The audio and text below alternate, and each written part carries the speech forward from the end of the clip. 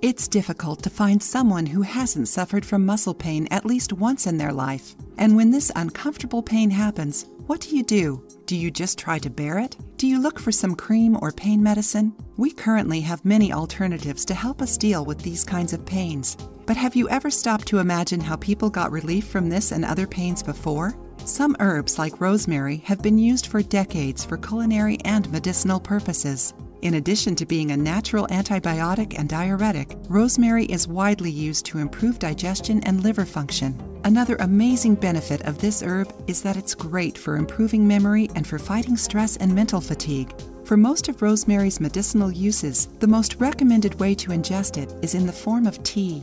But a little-known benefit of rosemary is its use for fighting pain and inflammation in the body.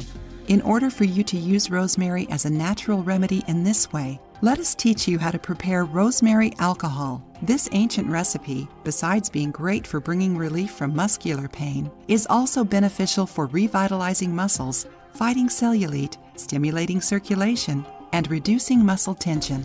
If you usually have back pain or other chronic pain, suffer from arthritis, tendonitis, or even cramps, try this rosemary alcohol recipe. Ingredients: some fresh rosemary sprigs, 1 liter of alcohol, 70%. It's really easy.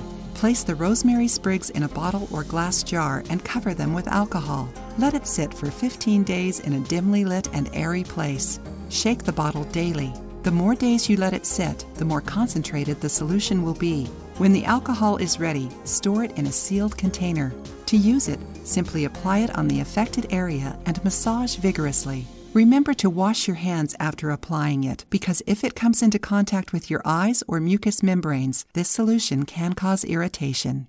If you liked the video, give it a thumbs up and share it with your friends.